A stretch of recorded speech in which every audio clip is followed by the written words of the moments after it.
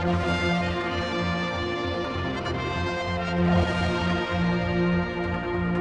this might come under the sort of title of "You Can't Make It Up," almost, because we've been introduced to the new minister for DOI, which is not a new minister, really. You've been around the block already on this one.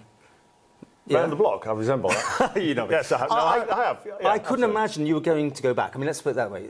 Well, I'm not the only one that said that, right? Eh? I'm not the only one that's thought that. No, absolutely not. But I'm surprised you said that, because I mean, I always said I enjoyed it down there, and I really did enjoy it. But I was moved because the chief had to backfill other spaces, and you know, he had to bring Chris Thomas in or bring somebody else in, and they went to DOI and I went somewhere else. OK. You went off to DFE, didn't DFE. you? But then that's when you sort of left completely. But did you like the DOI then? Yeah, I really enjoyed DOI, yeah, absolutely. But you know, I enjoyed the whole job, full stop. But I mean, you know... You've never told us, though, what happened. You've never gone on the record anyway, let's put it that way. No, I haven't, and I've been asked twice already this morning, and I'm still never going to tell you. Yeah, but, why not? Hey? Why not? Because it was a personal issue, and I tried to resolve it, and I couldn't resolve it. And, you know, as I said, I had a conversation with the Chief Minister 2 weeks ago, and he asked me if I would consider this job.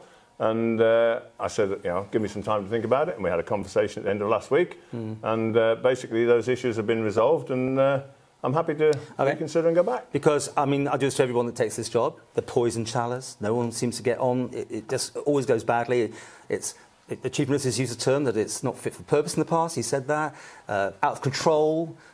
I mean, you know, a department within that seems to be doing its own things. You know, you name it. We've heard it. Say out of control, but over the last few years and going back probably 10 years, you know, whenever there's been spare something, we'll just put that in DOI. And it's like there's so many things have ended up in DOI that probably shouldn't be there, or there isn't enough people to look after them, or the right people to look after them, whichever it is. But I mean, they've had this report done now, and hopefully I haven't seen it yet, and you know, hopefully I'll get my hands on that this week or next week, and we'll see what the plans are. Are you going back into it though with the same civil servants all in the same places, so you have some idea what to expect? There's been some changes. I'm just trying to get an eye. Yeah, but there's been... You know what you to expect this time, maybe, that's all. I've got a rough idea. Obviously, there's been 1 or 2 changes since I left, but, you know, we'll see. What's the problems then? What are you going to fix? Well, there's lots of things. But I say that report is the key to everything. You know, I haven't seen it, so we'll wait and see what's in that report. But, you know, you've only got to listen or read the paper or listen to the radio, and you just say everybody's moaning about everything. But everything the DOI does, and I keep saying this, is in the public's eye, whether it's the roads, the airport, the harbours, you know, loads of things, housing, it's all in there. And, you know, there's lots of issues with lots of it. I think we will take that, but I think it's been the way they've handled it is probably where it always seems to fall over. You know, there's good ways of dealing with people and bad ways, and I don't know, that's the feedback. I'll give you an example, exactly. Like that poor woman who had her car taken when she was down the airport because she hadn't paid her things, and that's her fault. And we went through the whole process, and it caused a big hoo-ha. But the way they dealt with her, because she's been back to me, we haven't done the piece on camera, was just not, in my view, and certainly not on hers, pretty nice. I mean, I think it could be... I'm not going to disagree with you on that. You know, we could have held... Well, everyone could have held their hands up and say, we could have done this better. But no, they went in there with a sort of aggressiveness almost. Yeah, and I don't think that needs to change right the way across government. If you're wrong, hold your hands up and say sorry. Well, hello. Yeah, absolutely. I've said that, Paul. That's not you. But we don't do it. But once you get back in the tent, we've seen other ministers who won't even talk to me now because they don't... We can't make it better unless we start being honest with each other and honest with the public. And, you know, we're not always that up front, if you like. So, you know... It's a difficult job, and everything we do, not only DOI, across government, of course, is in the public's eye. And, you know, we've got to just get on with it. And there are really hard decisions out there to be made. Not everybody agrees with them, but the decisions have got to be made still. So you're sticking with this. I mean, let's suppose you have a personal issue in here. Will you be disappearing again? No. Or you're going to stick with it? No, those issues that were there, you know, are sorted. So it's not going to be another. That's not going to be another. It might be somebody else has not upset you or something, you know. Well, who said it was somebody?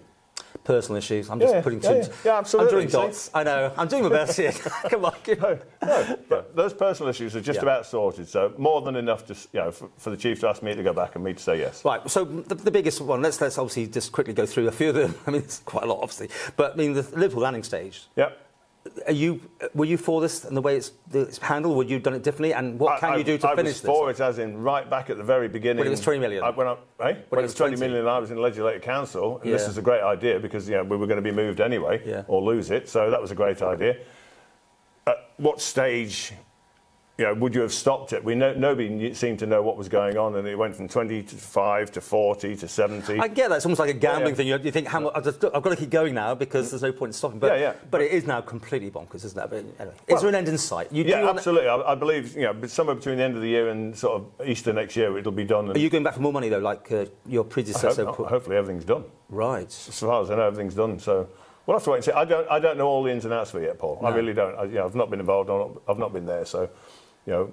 But you've got a good idea, probably, what's going on, or not going on. No, honestly, no. I mean, you know, what's been done between the departments, and then obviously the council of ministers might know, but I've not been there yet, so I'm not that minister yet. So which else is on your hit list? Things that, I mean, there's so many. It's the whole department, as you say. There's Liverpool ferry terminal, there's housing, there's airport, there's the ports, roads. You know, it's just a huge department. You know.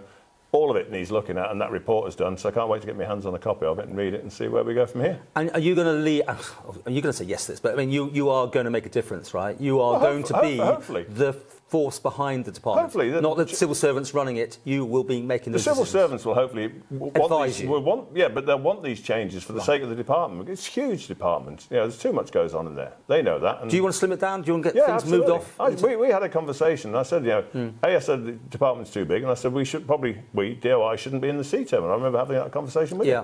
You know, and I still hold that. Well, everyone said the DOI shouldn't be down there. It's been one of my pet projects, but way back from Lawrence Skelly, I think, he couldn't get them out, and ever since, no one's been getting them out. But it's a case of where do you go? And there's always so much going on. But there'll always be reasons for not getting out. Yes, absolutely. That's the problem. So that may well be in the report. So would you like to see it back in the public area to be used again and make that absolutely, more of a... Right down to, you know, there's a lot of the parking is lost to staffing down there. Yeah. So, you know, if we can come out of there, great. But, you know, it's finding somewhere else to go or whatever. We'll have a really good look at it. Talk about parking. Do you think that what they did down the airport, I mean, it's just a bit bonkers, but, you know, they painted this one colour, that colour, they restricted your times, and now they put a thing out there last weekend, don't park out front too early for your pickups. All these things.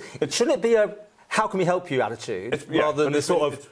but it's been done for a reason. And, that'll be part and parcel of my conversations with Gary down at the airport and the team down there and stuff, and find out exactly where we're going. OK, we've got to get better. We're running out of time. I just want to tell me, when you went to see our Chief Minister, were you surprised when you got the call yourself?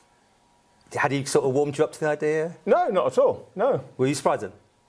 Yes and no. I mean, if you've been around here long enough, you just look at who, you know, there's some people just wouldn't want to do the job full stop. So you just look at what's going on. So yes and no. But I was pleased he came back, and, you know, the conversation didn't start off about that. It started off about something else. Right. And then he just asked me would I consider it. And here we go.